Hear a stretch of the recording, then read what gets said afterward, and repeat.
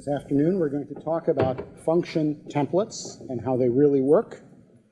But as has become my custom in recent years, I would like to begin by asking your help in thanking someone very important to me, and that would be my wife, who fabricates all the ties that I wear at these conferences. So if you'd kindly help me thank her, I would appreciate it. Thank you all. I'll make sure she sees this part of the video. So in this talk, we're going to discuss how compilers process function templates. In particular, the synthesis of function declarations, the instantiation of function definitions, both from a function template. We'll run across template argument deduction and a few other algorithms that compilers use, like name lookup, overload resolution, partial ordering, etc. So these are the things we're going to talk about. We will also discuss function template specialization, and in particular, we'll talk about why this is probably not a good idea for programmers to do when it comes to explicit ones. We'll make some recommendations about what you can do instead. And toward the end, as time permits, we'll talk a little bit about the future of function templates. We'll look at a proposal that's under discussion for C++20 in the core language and another one in the standard library. So with that, I don't usually do this, but it turns out when I started to prepare this talk, I looked around for what has already been discussed, and I discovered an incredible amount of misinformation, which I like to call myth information. I'm going to quote, and I'm not going to tell you where the quotes come from because I want not to embarrass anybody, but somebody wrote, "Function templates are special functions." And that's just not true. Function templates are not functions of any kind, let alone special. As you're probably aware, the term special functions in C++ refers to those member functions that a compiler can sometimes generate for us. And in mathematics, by the way, the term special functions, it has a much older origin. It goes back about 200 years, in case you didn't know that. At the high school level, it refers to functions like the trig functions, exponentials, things like that. At the university level, we have Bessel functions, Neumann functions, Legere, Legendre, and you may or may not be aware, but since C++17, we have a whole bunch of these university-level special functions now available through CMath. Second quote. Somebody claims that a function template behaves like a function. No. There is absolutely no behavior that a function template has that is in any sense function-like. Examples, you can't call it. You can't take its address. It doesn't even exist once the program's been compiled and is running. And final quote, somebody wants to give an example and he introduces it by saying, here is the templated function. Well, no, there is no such thing as a templated function. We have function templates. We don't have template functions. We don't have templated functions. The order of the words does make a difference. Here's my favorite example of that. Think about the difference between chocolate milk and milk chocolate, right? One's a beverage, the other one's a candy for children. They're very different. The order of our words does make a difference. So, a quick introduction, what really is a function template? Let me show you two examples of code. The first is very simple, just an ordinary function. You give me two int values, and this function calculates and returns the value of the min of the two. Okay? You may quibble about how the algorithm is phrased. I claim this is the only right way to code it, but we can talk about that at some other time. But notice that the logic would apply equally well to other types, right? To values that are float or double or long long or unsigns, even to stud strings and maybe your type and my type as well. I don't want to write all of those functions. What I'd rather do is write a function in terms of some placeholder type. Let's name it t for the moment. Notice the only thing I've changed is I've substituted t in place of int. And of course, C++ has this rule you have to declare before you can use. So there's my declaration for t. As you're probably aware, instead of writing class up there, you can write type name, and it has exactly the same meaning. It's a placeholder for a type. That's the template parameter. When we talk about templates, we have to be a little bit careful, especially with function templates, because we have not only the traditional function parameters and function arguments in the call, but we now also have template parameters and template arguments.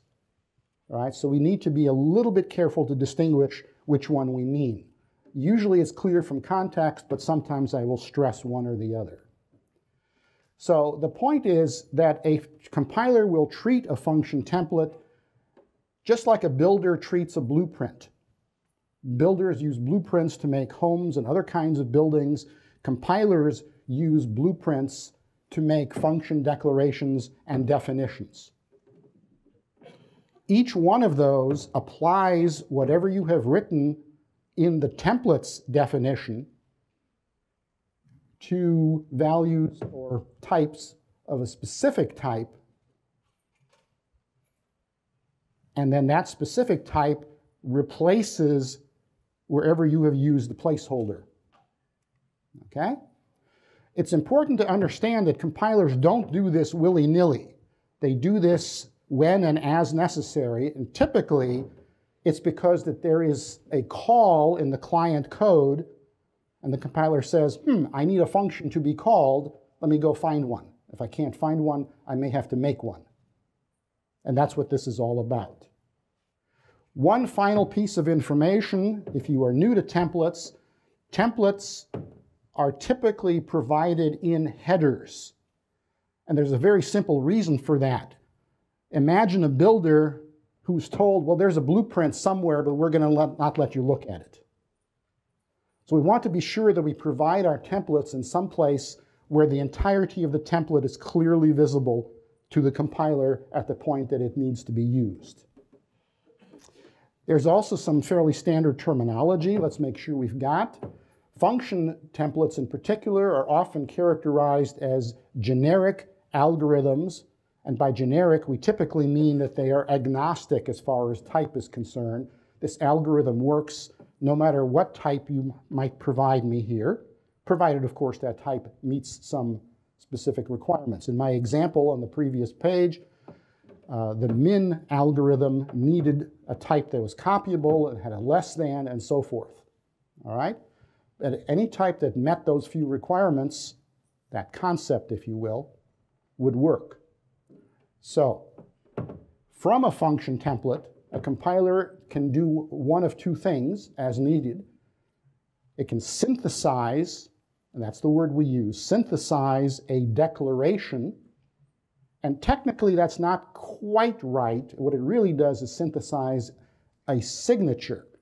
But that's very close to a declaration, and so I will tend to use the term declaration because most of us are used to declaration versus definition. And the other thing that a compiler will do with the template is to instantiate it. Again, both of these actions are taken only when and as needed. Once instantiated, you have a function at that point, and we refer to that function as a specialization. And again, in the specialization, some specific template argument has replaced the template parameter consistently wherever it arises in that template's definition.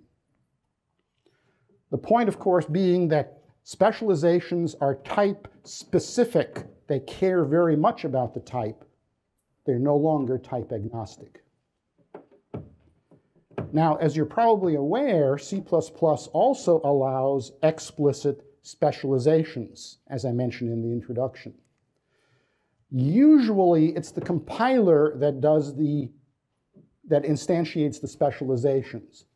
But the language does permit us, programmers, to provide our own specializations as a form of customization.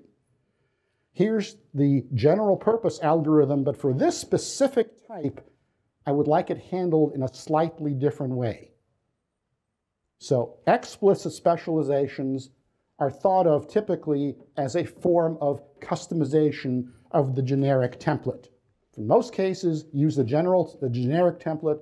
In this particular case, do it this way. Now, we're going to recommend that you not do that. Okay? But we're not ready to say why not. So give me a few minutes. We'll get there. So let's start with an example. All I've done here is overload the name G. Please look at these in detail. We'll look at this for another page or so after this one. Item number 3, of course, is the easiest of all. That's just an ordinary function. Plain old function, takes a double, doesn't return anything. Number 1, of course, is a function template. Number 2 is an explicit specialization. And if you've not seen this before, the easy way to tell that this is an explicit specialization is just to look at what I've just highlighted, the empty angle brackets. That means this is an explicit function template specialization. Okay? And it'll always look like that for function templates.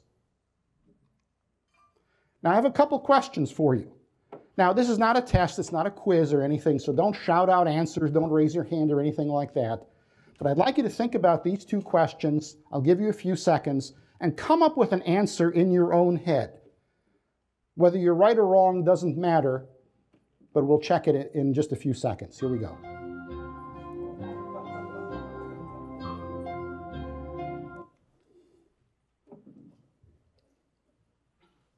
I can't play more of the song because it's copyright.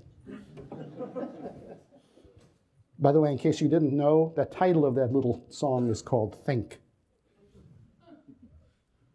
Okay, so 2 questions. Everybody have some answers? Yeah? Okay. Well, the first one is particularly easy since I numbered them for you. There are 3 declarations. Now, you may think that the answer to the second question is the same, but it's not.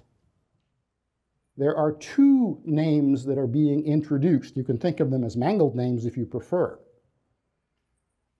But the specialization does not introduce a new name. It reuses an existing name. You can't provide a specialization unless you've already provided the primary template. So that's not a new name. So you've got 2 names that are being introduced, but you have 3 declarations. We'll revisit this a little bit later on.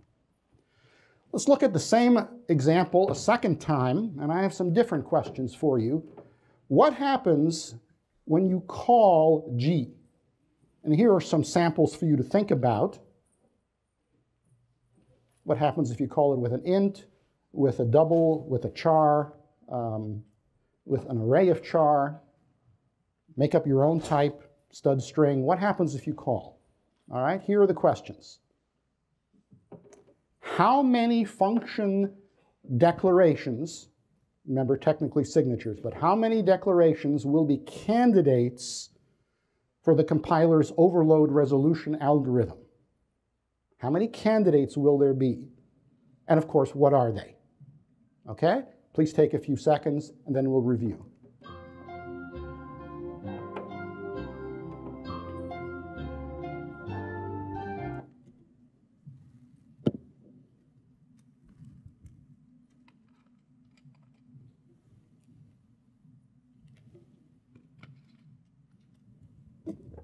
Okay, everybody got some answers?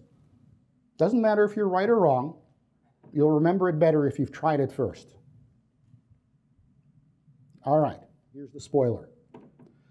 The same 3 declarations, and I've given you a clue up there. I've taken away the numbers and provided you a check mark. The answer is that there will be at most 2 candidates. Now, technically, I have to say at most, because there's some corner cases where there's only 1, but typically there will be 2. And what are they? Well, here's the easy one.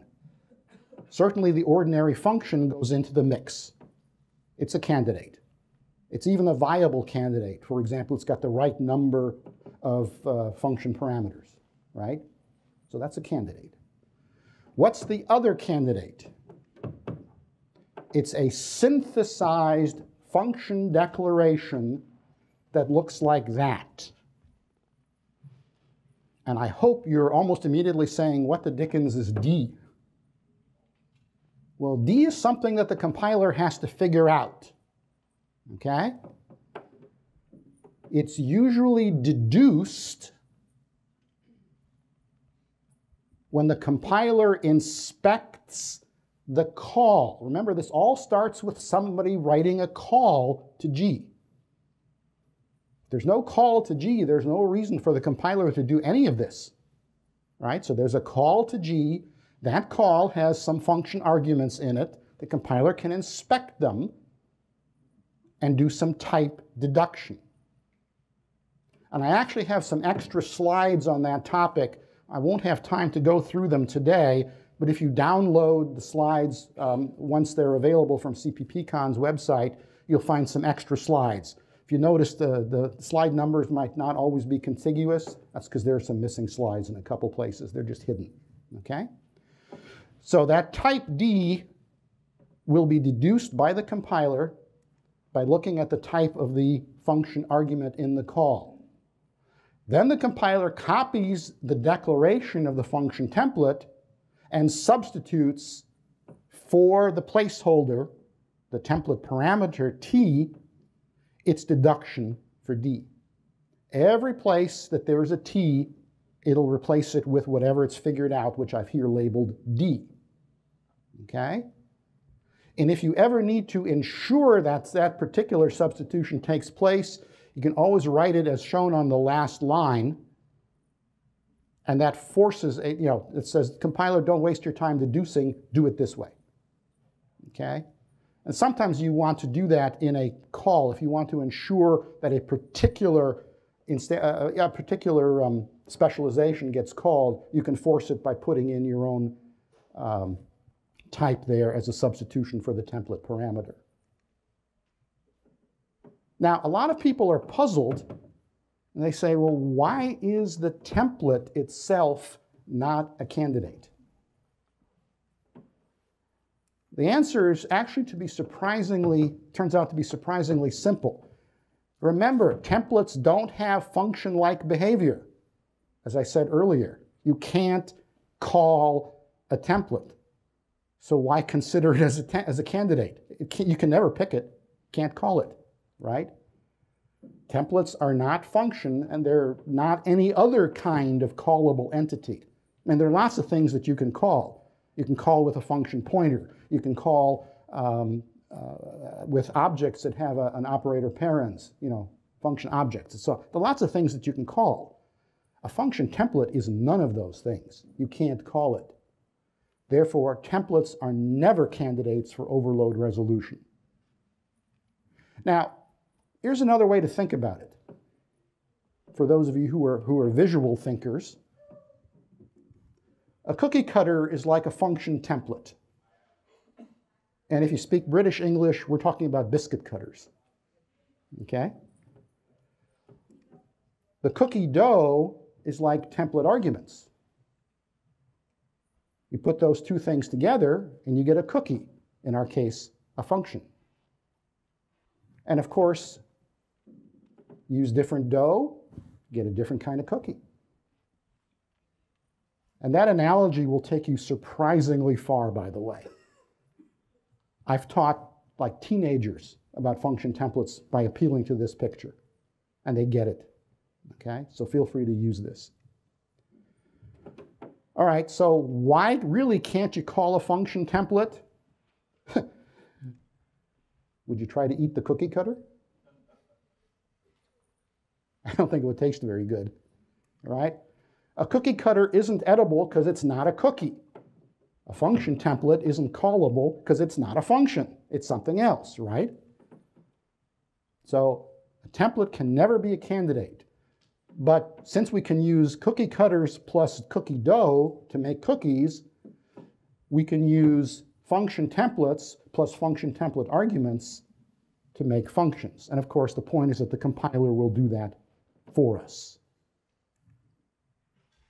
The compiler will synthesize a function declaration from that primary function template declaration. But remember, it first inspects the call, deduces the types necessary by looking at the function arguments in the call, uses the result of that deduction and substitutes as appropriate for the placeholders, which are the template parameters. And the net result is that you get a synthesized candidate for overload resolution. Now, overload resolution is just going to do its normal thing. I mean, among the very first things overload resolution does is look at all the possible candidates and say which ones are just not viable. For example, it has the wrong number of function parameters. Well, that can't possibly be chosen, so that gets thrown out almost immediately. But that's part of overload resolution. That's got nothing to do with the fact that we're dealing with template specializations here. Synthesized declarations. All right, so the other question that I get asked from this example is, okay, but we have this explicit specialization sitting there. How come that's not a candidate? Because this is a function, right? A specialization is a function. Doesn't matter if the compiler produces it or if you produce it explicitly. It's a function. So why is that not a candidate for overload resolution? Well, it doesn't work that way. It's a declaration, but remember, there are declarations that don't introduce names. For most programmers, it's sort of, you ask them like a trivial question, true or false, you write declarations to introduce names, and almost everybody will say, yep, that's what you do it. That's what the purpose is. And that's just not quite true. There are declarations that do not introduce new names. My favorite example is static assert. Not many C++ programmers know this, but if you look at the grammar, static assert is a declaration. It sure doesn't introduce any new names, right? Also, we all know that you can redeclare something as often as you like. That doesn't introduce a new name. It recycles an existing name. You're redeclaring it in the same way. Now, of more interest to us, the standard very clearly says, and there's the reference if you want to go look it up, an explicit specialization of a template does not introduce a name. And that's the reason that specializations don't take part in overload resolution. Okay? And this is key. I suspect that the vast majority of C++ programmers would intuit that if you write an explicit specialization, of course it'll be considered an overload resolution, and if it fits, it's going to be picked. It's not the way it works. Specializations are never candidates for overload resolution. If you take away nothing else from this talk, that's the key. Specializations do not participate in overload resolution. Okay, so we've talked about declarations, candidates for overload resolution. At some point, you actually need a function to be compiled. So where is that? Well, suppose we've gone through overload resolution and we've picked one of the candidates from that particular class, from that particular function template. So for example, if the call says G of 42, then that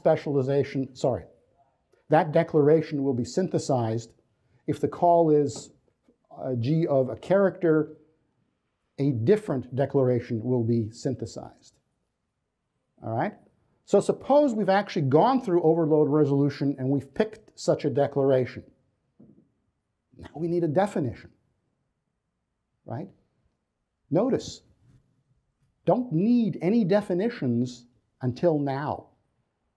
Overload resolution does not look at definitions. It looks only at declarations. Okay? So there are two cases. Case one, there might be a pre-existing specialization of that template, such that its template arguments match the ones of the chosen candidate.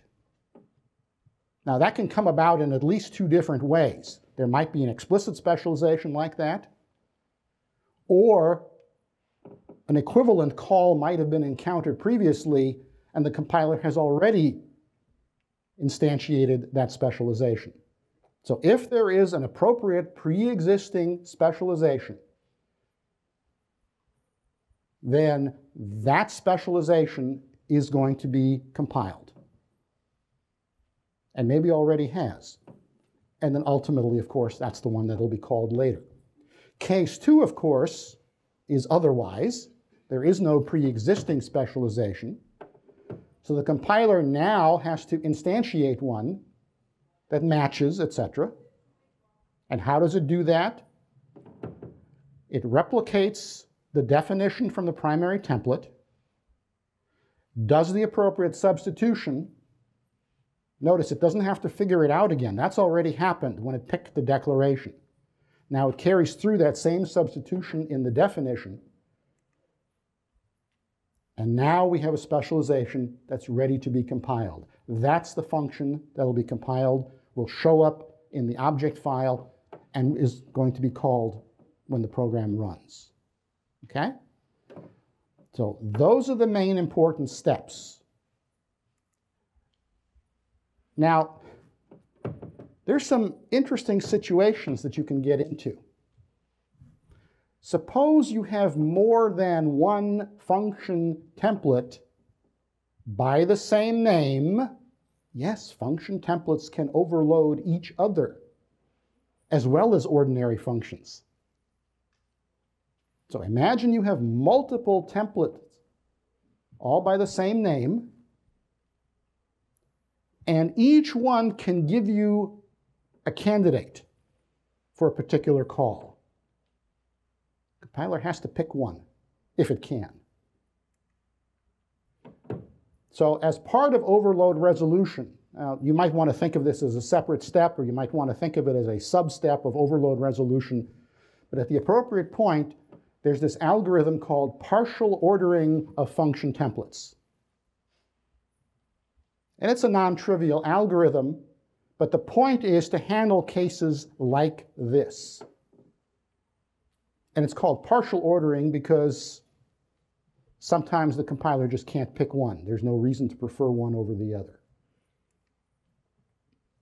The objective is to pick, and the phrase is the most specialized of the viable templates or candidates, right? We want to pick one, and the criterion is which is the most specialized. If only two, you say more specialized, but all right, in general, it's the most specialized. So here's a specific example. Suppose you have one function template that has a function parameter of type t, and the second function template, the overload, has a function parameter of type pointer to t. Okay? And suppose we have a call with a function argument of some pointer type. I don't care what the value is, just think about the type. It's some pointer type. Maybe it's int star or double star, and it doesn't matter. Okay? It turns out that the function template that has a function parameter of type t star is considered more specialized than the other one, even though both are otherwise viable matches. Okay? And without going into the algorithm in detail, the upshot is the compiler tries it both ways. If I do it this way, can the other one still work? If I do it the other way, can this one still work? And it turns out you can only do that in one direction, and so it picks the one that's more specialized. Now, Here's a chance for you to show off what you know. Again, don't shout out anything, don't raise your hand, but let's look at a different example. All right? And by now, you can all tell what these things are. I've labeled them for reference, A, B, and C. And the question for you to resolve is, given these two statements, which H is going to be called?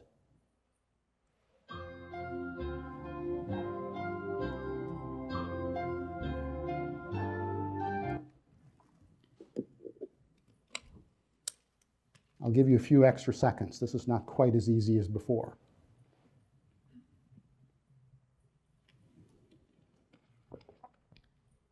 Yes, this really is legal code. You can do this.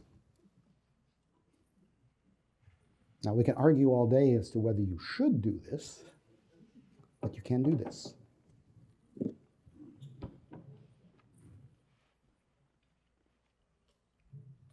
Okay, you ready for the answer? Everybody got an answer? All right. It's going to call a specialization of C.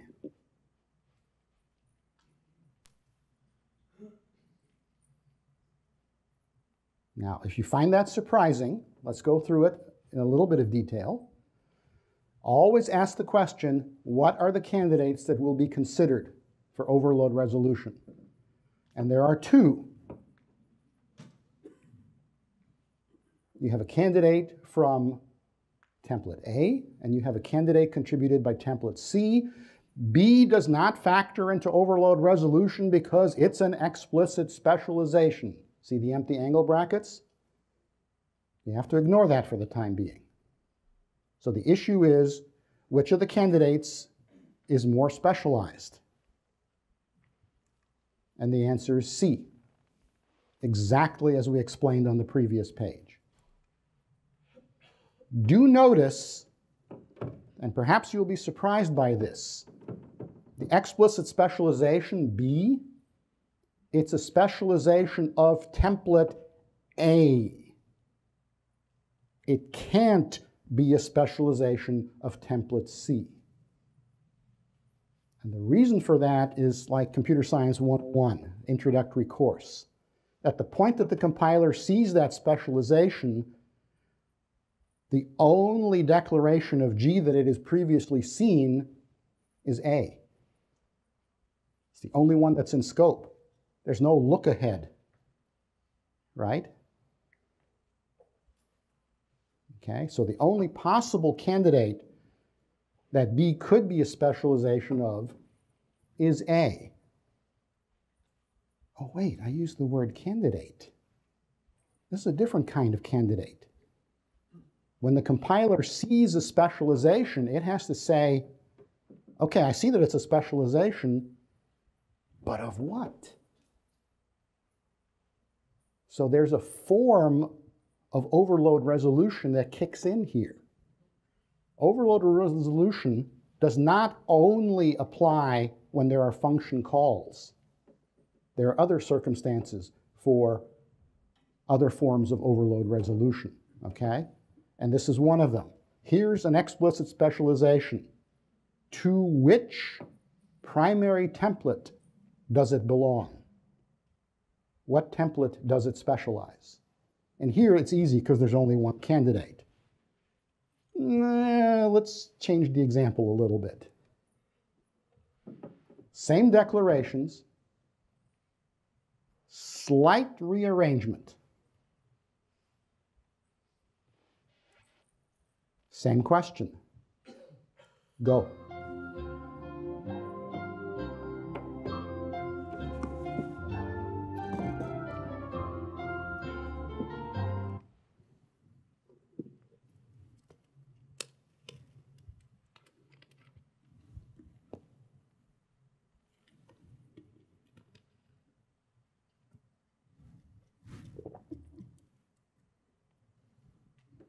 Okay, I'm seeing some light bulbs going on in people's eyes.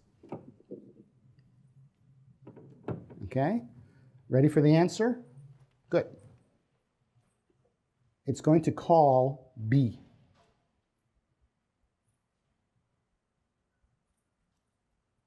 Okay? So what changed? All I did was move B down one line. What changed? When the compiler figures out which template is B a specialization, it has to consider both A and C. They're both in scope. All right? Partial ordering kicks in, and it's going to pick C as the primary template that corresponds to the explicit specialization B.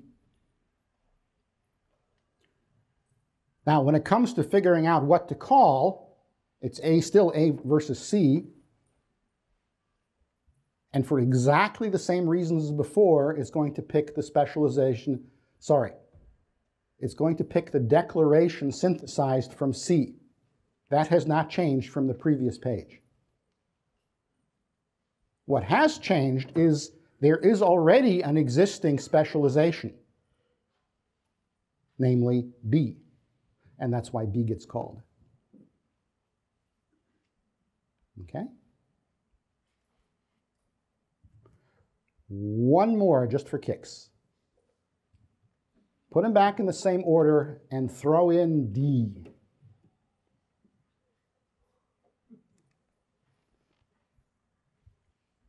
Look at the declarations of B and D.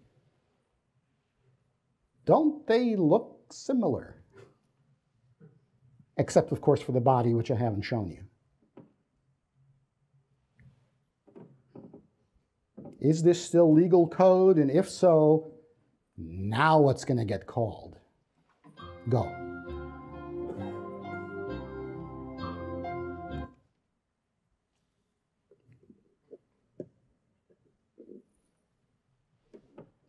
I'll give you a little extra time on this one.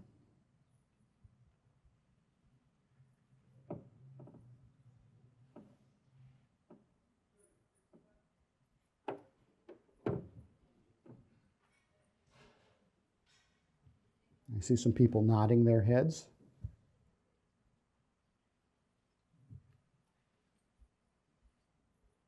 Are we ready? Yeah? Okay. No? Okay. Give you a few more seconds. 1 second. All right, here we go. We're going to call D. D as in dog. Work out where the specializations come from. B as in boy is still an explicit specialization of A, because that's the only one that's in scope at that point. D as in dog is an explicit specialization of C. Both A and C are in scope, and for the exact same reasons we discussed on the previous page, the compiler figures out that D belongs with C. Now we get synthesized candidates from A and C as before, and C is still chosen. And we have a matching explicit specialization, and that's D. So we're going to end up calling D. What is kind of interesting is the substitutions. In the case of specialization B, the template parameter T from the primary, it's replaced by pointer to int. In the second specialization, the template parameter T is replaced only by int. Why? Because the star, the asterisk, is already part of the function parameter. Right? Deduction happens on the basis of function parameters and function arguments. Okay? All right. So, having gone through that, let's return to the topic of explicit specializations. Using explicit specialization as a form of customization for function templates is considered by many, many programmers to be not a good thing to do. And by the way, this is not a new development. This has been known for at least 20-some years. You should avoid this if at all possible. It's wrong to use function template specialization because it interacts in bad ways with overloads. Overload resolution does not take into account explicit specialization of function templates. Most programmers believe the opposite, and it's simply wrong. That's not how specializations work. Okay? Explicit specializations are not part of overload resolution. Only after overload resolution has made a choice will any explicit specializations be considered.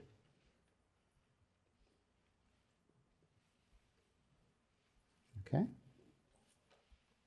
Now, this has been known for a long time, but I've discovered it's not particularly well known. So, please go forth and evangelize. So here's some advice. Avoid it. Avoid writing explicit specializations of function templates. Please remember, I'm talking about function templates. There are other kinds of templates. This advice does not apply there. It's function templates that you can overload, not those other kinds of templates, right? If you do need to customize your function template, just write an ordinary function by the same name with whatever arguments you want. Okay? Sorry, with whatever parameters you want. Yeah. If you have to specialize, do it indirectly. So the starting point is just to recall that class templates can't overload, right? Types don't overload. Okay, so we can take advantage of that fact, invent a helper class template with an apply operator, a call operator, if you prefer. Specialize that one to your heart's content. Okay? And then write the original function template so all it does is forward the call to the class templates operator parens. And all the special logic takes place in the class. Okay? Yes, it's one level of indirection, but it gets you around all of the issues involving function template specialization. You also get some other things for free. It's not on topic for this talk, but there is such a thing as partial specialization. It does not apply to function templates. It does apply, for example, to class templates and variable templates, etc. Okay?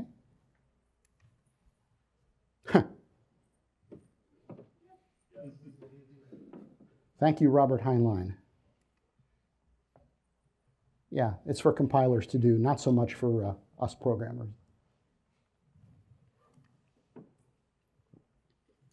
Okay. So what's in store? Well, I want to talk about two proposals that are going to be before the Standardization Committee at the upcoming meeting in November, which will be held in San Diego, California. I don't know what will happen with either of these proposals. One is a little bit farther advanced than the other one, but neither has yet been voted into the next C++ working paper. In the standard library, for a long time, we have allowed programmers to provide explicit specializations of the function templates that constitute so much of the standard library. There are an awful lot of function templates in the standard library, like almost everything in the algorithms header, and a whole lot of others. The utilities header has got lots of function templates in it, right? Even utilities like move and forward are function templates. Okay? Technically, you could specialize those. This is a nightmare for those of us who write the standard library. It's a nightmare to take that into account. Imagine calling stood forward and having it do something different and not knowing. Oops. So, permission to do that is being withdrawn. Yeah, I had a little something to do with that. And the words are en route, and I think this is going to happen. But there are still cases where you want to specialize somehow. Well, customize. Okay? So some algorithms are going to be re-specified. This has not yet happened, but it's, as I say, it's en route. And what they will become will be called customization point objects. Now, you know that you can call a function object as if it were a function.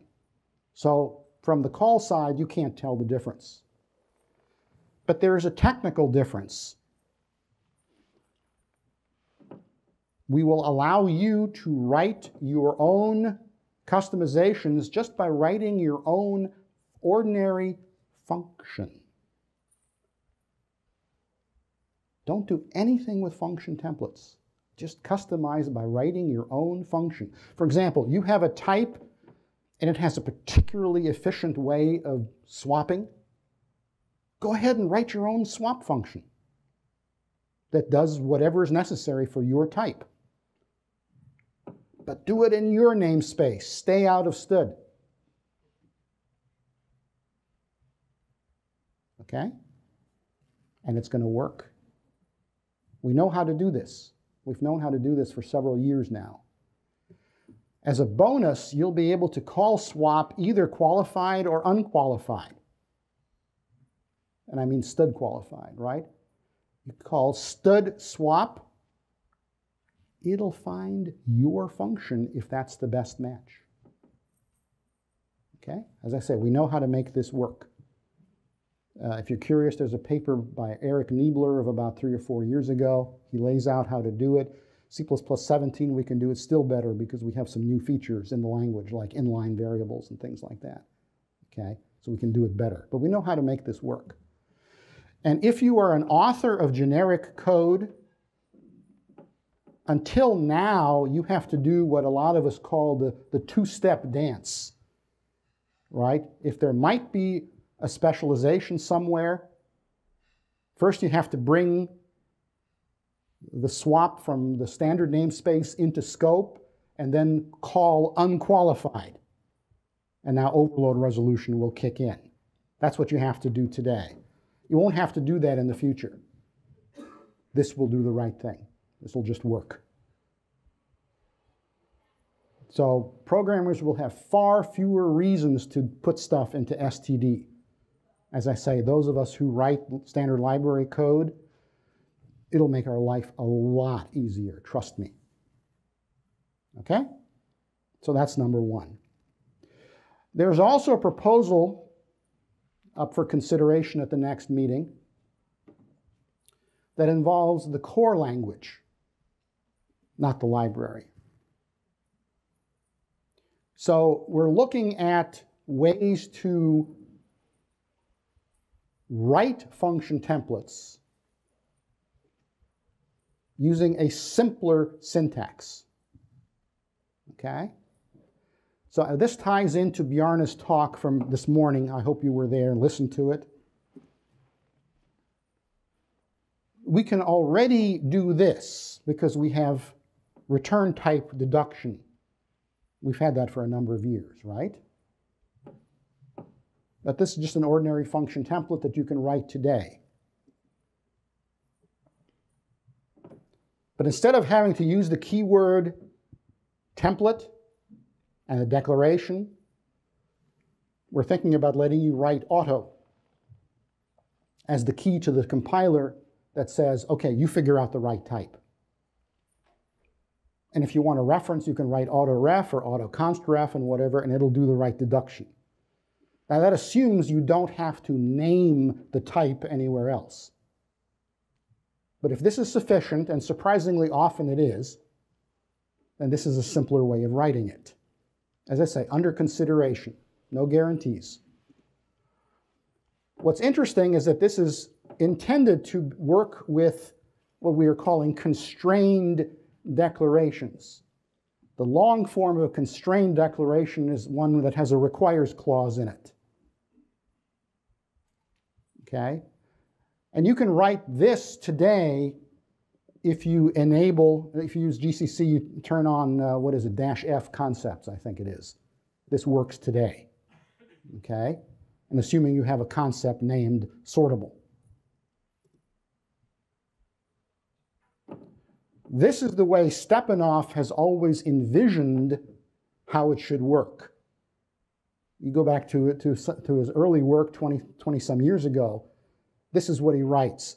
Go online and listen to the talks he gave before he retired. I mean, set aside like a week or two, because there are a lot of them, but they're well worth it. I recommend them highly. But this looks to be en route for C++20.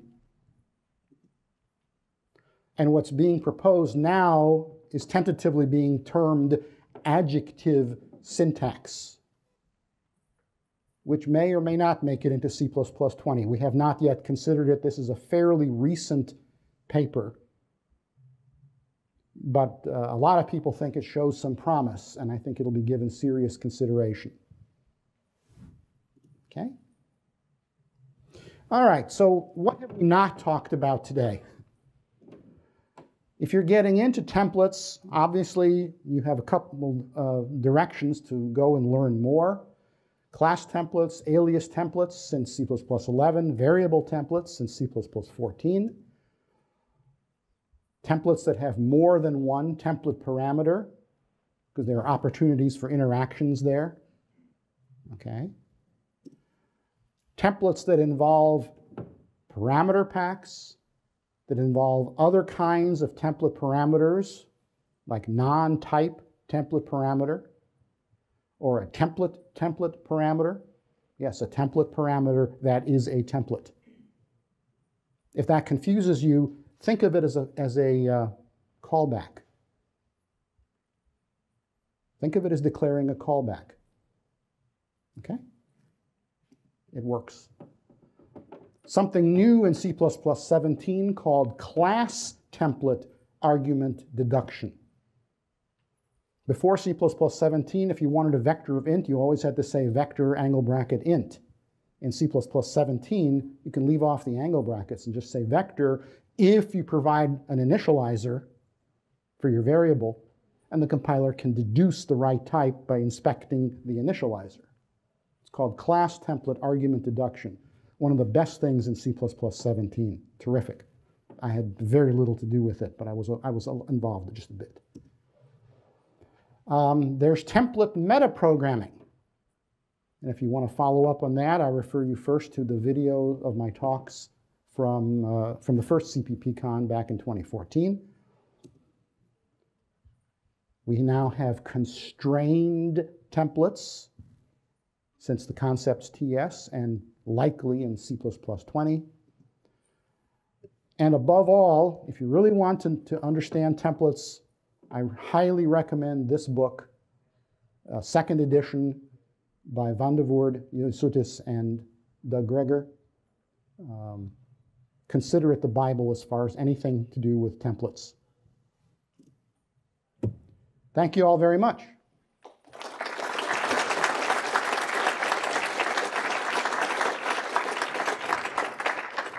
We have a few minutes. If there are questions, what I would ask, if you would be so kind, there's a microphone over here, and that way they can capture your voice for posterity, I guess. Sorry to make you walk. They only set up one microphone in this room. Sir. Hi. You meant the upcoming stuff, I guess, was pretty general. I just had like one specific question, I guess, about function templates. So one of my least favorite two-step dances with function templates are index sequence, because you just always have to create like an underscore impl function, as far as I know, and like create it and pass it, and then it gets deduced and so on. Is there any plan to not have to do that two-step dance anymore? I am unaware of any proposal that addresses that. Okay. Would you like to write one? I don't think I know enough, but I'll help. Okay, deal. Thanks. Send me email. Thank you. Sir. I believe the two-step dance you were talking about involves using ADL to decide what swap to do, the one outside the standard namespace. Yes. Does the new thing that's being proposed also use ADL or generalize it, or is it something completely different? ADL is involved, but less overtly than before. Okay, thank you. You're welcome.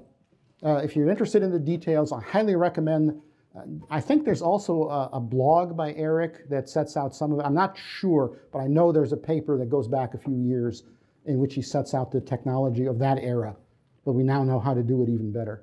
Thank you. Sir. In the example you have on slide 22, I had a question about the arrangement of the templates. Is there any way...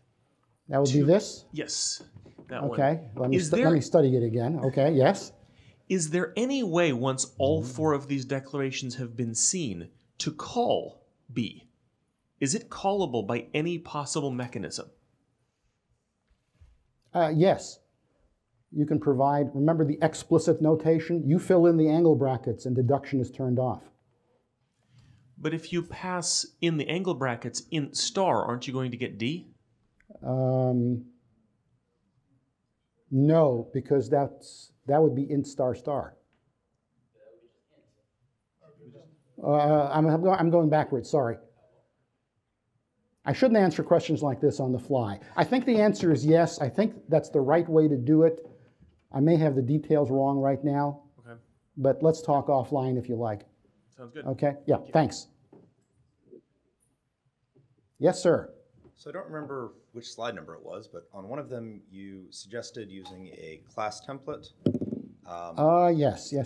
And I was wondering what the trade-offs are between having a function that forwards to that versus a template variable of the type of the function object. I believe you're referring to this slide, yes? Yes. Mm-hmm. I was wondering what the trade-offs are there. Which kind of, are you talking about performance or compile time or Developer sanity mainly. I'm sorry? Developer sanity mainly. Oh, but forwarding is a time-honored technique. We've been doing this for decades at least. Mm-hmm. So this doesn't even come close to insane on the level of code that I've seen. Now that we have variable templates, does that change that? What you would recommend at all?